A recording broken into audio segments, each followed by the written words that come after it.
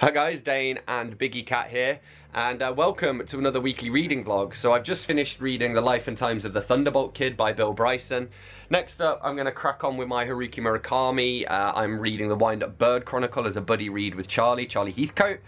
And then next, I'm going to read The Primrose Path by Bram Stoker. But first, I'm going to go and do a little bit of recording this evening. Again, it's my new thing, 7 to 9 PM. I make music.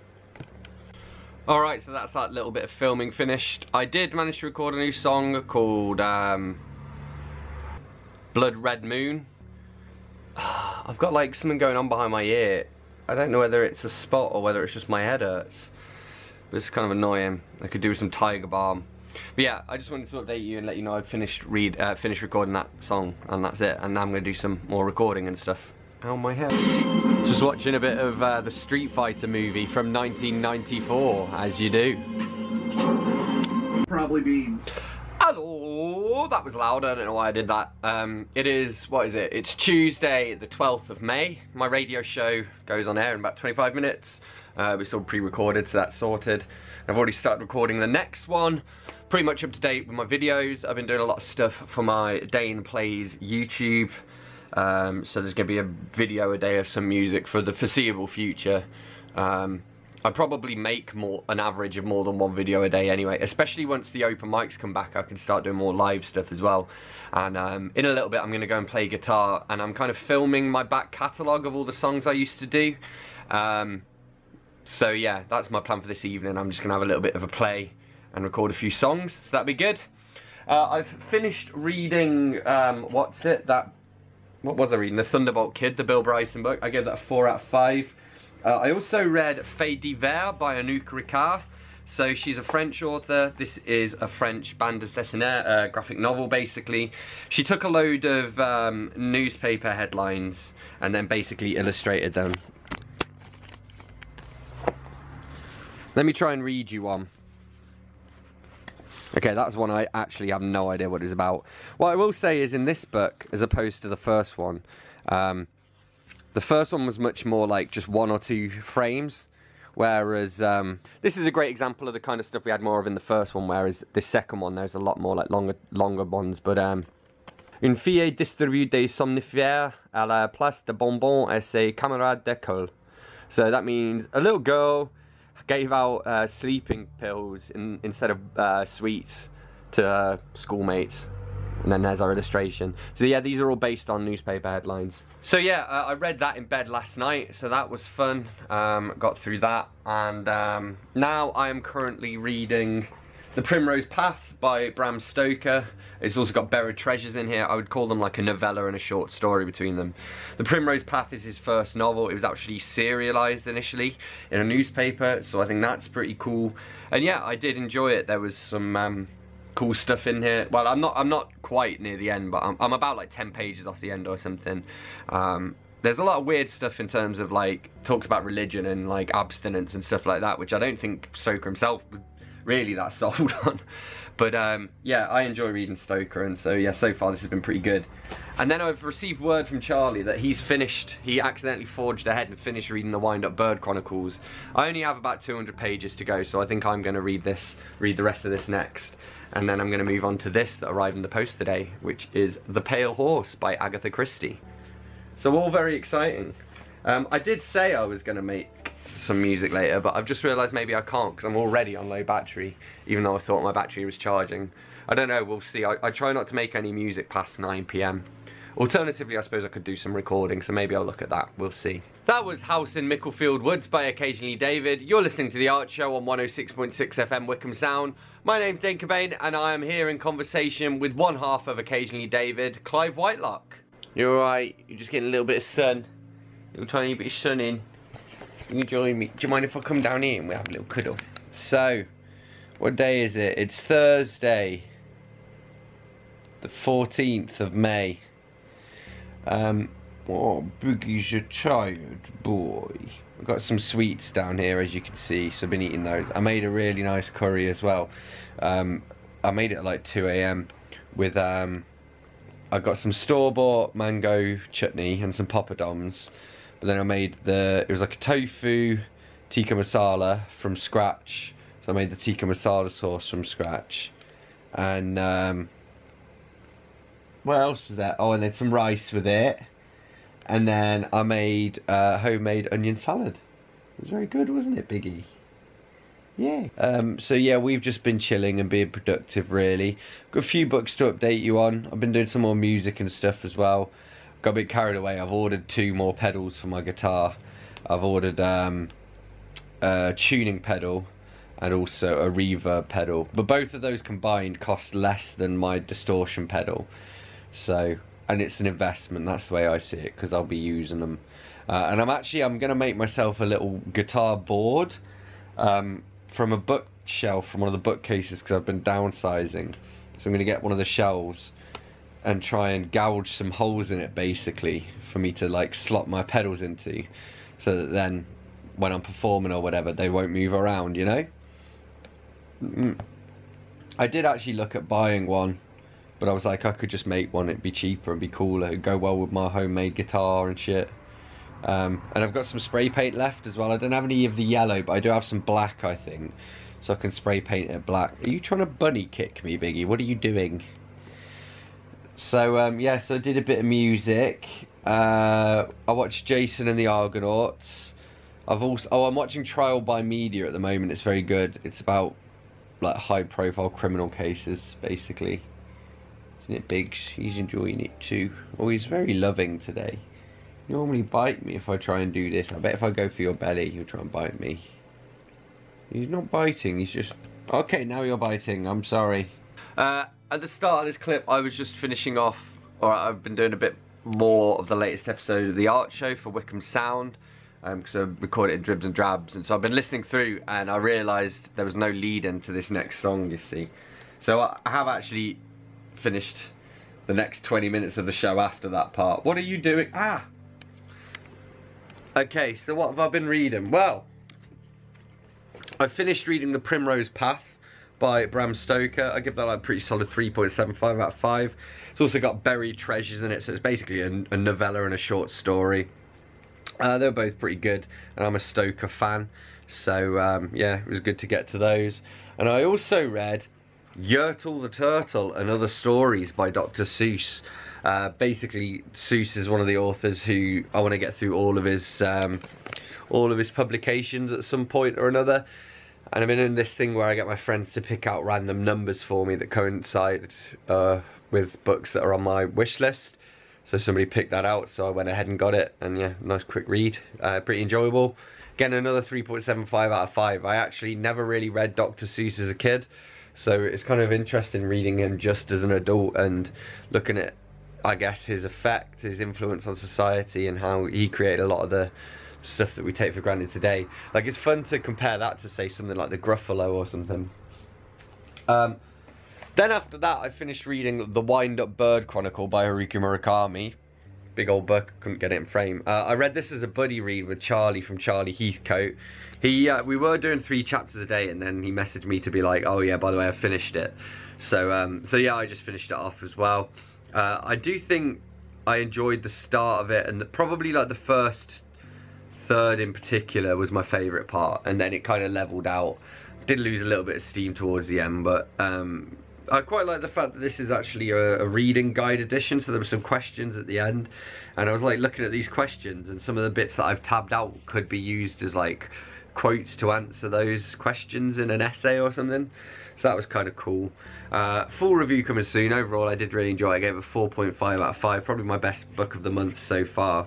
Murakami just does a great job of world building, even when he's building a world like this one, which is just our world, you know. There is, in fact, I wouldn't even say there's any magic at all in it, really. I mean, I guess there's a few little bits here and there, but mostly it's just quite a harrowing look at our world, I would say, and the relationships we have between different people.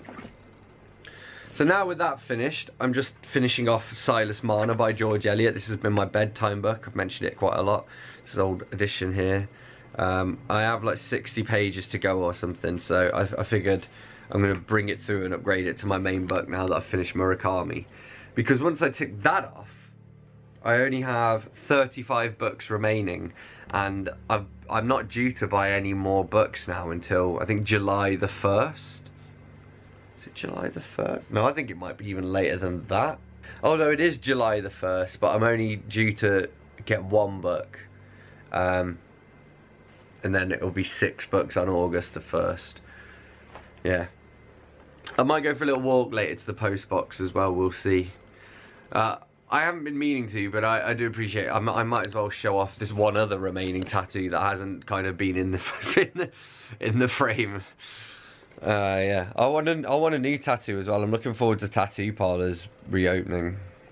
Yeah, might be a while on that one. Alright, it is still Thursday. I went to bed about 10 and woke up about 5. It's now 5 to 7. I'm probably not going to do any music tonight. I'm going to have a day off. Oh, stretch. Oh, God. Yeah, been learning some moves from the cat. Oh, that was a good stretch. He knows how to stretch, that kitty.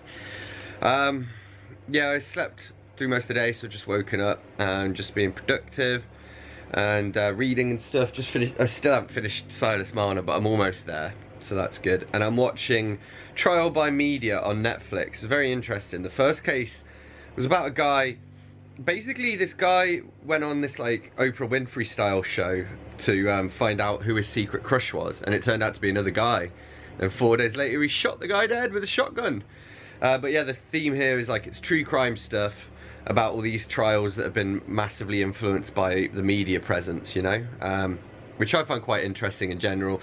I like true crime, but I also like stuff that investigates the influence of the media because it can be kind of insidious. And I should know because I kind of work within the media, you know. So yeah, I'm going to finish that off tonight, and then there's something called, I think it's called like Have a Nice Trip or something, and it's a bunch of celebrities talking about when they took LSD and magic mushrooms and recounting their trip stories from what I understand. So that'll be good. What else? I'm going to make some more onion salad in a bit because it was so good. In fact, let's do it. Let's do a little video. I'm going to film a little video. I'm going to film a little video for my Dane's Vegan Journey channel, which I haven't done for a while. So yeah, I'll link below to that YouTube. Let's link to all my stuff because there's also the Ilk on YouTube, and Dane Sings on YouTube if you want some music. So that is where we're at. My nan's doing a little bit better, so that's good. Time in it. My mum wants to know if I've got any birthday ideas. I've got a few. So I'm thinking I might ask. I either want, well, I might ask for Abbey Road on vinyl, because I think for last birthday and last Christmas she got me Sgt. Pepper on vinyl and Exodus by Bob Marley. So yeah, I might ask for Abbey Road just to bulk up. My vinyl collection's actually getting pretty dope now, because yeah, my friend is theoretically sending me one of his band's vinyls because I made a basically he was doing like a live stream fundraiser thing, and he said if you donated to Mind, which is a mental health charity, then he'd give you one of his vinyls. So I chucked a tenner their way. I also donated a tenner to Wickham Sound's fundraiser today because they're sort of struggling a little bit with advertising and whatnot. But yeah, so I've got my friend's vinyl coming, and then I also ordered a vinyl of an album called Dreamies by Bill Holt, which is one of my favourite albums ever. It's mental.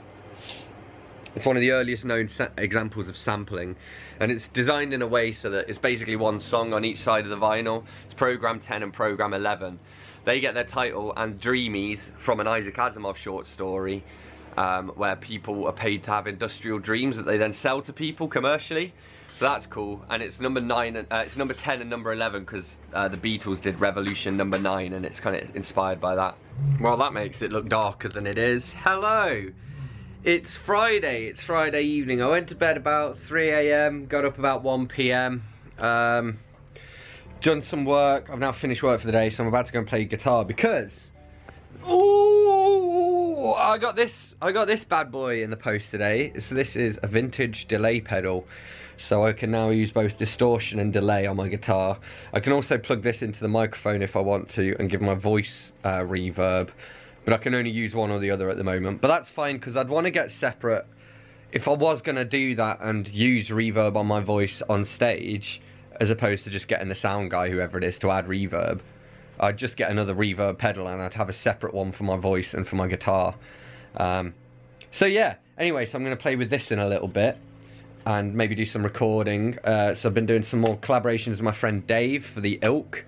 So I sent him Tomorrow Never Knows yesterday. And later on, I want to do Cigarettes and Cola by Jet. Because it's a nice little acoustic song, but easy chords. What was the other one I was going to do? Let me have a look. Oh, and I want to do My Baby Shot Me Down by Nancy Sinatra using this bad boy. But that'll probably just be for me. And then I've got some songs like, I don't know, I've got this song that Dave sent me called Burly Chassis, and I haven't even listened to it, but I might record for that later, we'll see. So that's it that wise. I went for a walk earlier to the post office and dropped all that off. Oh yeah, I made some more onion salad yesterday and did a video for Dane's vegan journey on YouTube, so check that out. First video in like 6 months plus there. And then I'm currently still reading The Pale Horse by Agatha Christie. I'm on page 164 of, I don't know, 266 maybe. So slightly over halfway, probably finish that this evening. I started reading Hard Times by Charles Dickens last night. It's my new bedtime read. And I am quite enjoying it so far. So next up I have the next Witcher book over there. Can't even remember what it's called, but I'll probably pick that up as my next main book. And then I might bring in Hard Times as my main book, because I'll have probably read a good third of it as my bedtime book by then, you see, and so it will just be less daunting for me to read Dickens as my main read, especially at a time when I'm trying to cut down my TBR. I'm currently on 35, and once I finish this Agatha Christie, I'll be down to 34. And in case you're wondering what I'm doing with my arm here, I have my foot, and I'm just... It itches at the bottom, it itches... Oh yes! Oh, all the foot fetish people are going to be coming to me now. Don't know what that is, just ignore that. I think it might be icing sugar. I spy a kitty cat. Don't I? Don't I spy a kitty cat? Yes. You do your little meow. Little meow. Oh yes. How are you? Oh no. No biting. Oh good, you got your little fangs out. It is Saturday evening. Saturday the 14th of May. Yeah, been a bit hungover, a bit down today to be honest. But doing my best. I've been reading The Witcher. I'm on page 90 of Time of Contempt by Andrzej Sapkowski, and I finished my Agatha Christie book as well. So reviews and stuff of those coming soon. I think tomorrow I'm off to meet somebody for a socially distanced picnic, which would be nice, and then in the evening I will be doing my live stream. And I'm currently watching The Martian, even though I've read it and seen it before, but I've ran out of stuff to watch. Haven't I, Biggie? Ran out of stuff. Daddy's ran out of stuff to watch. I know, it's terrible.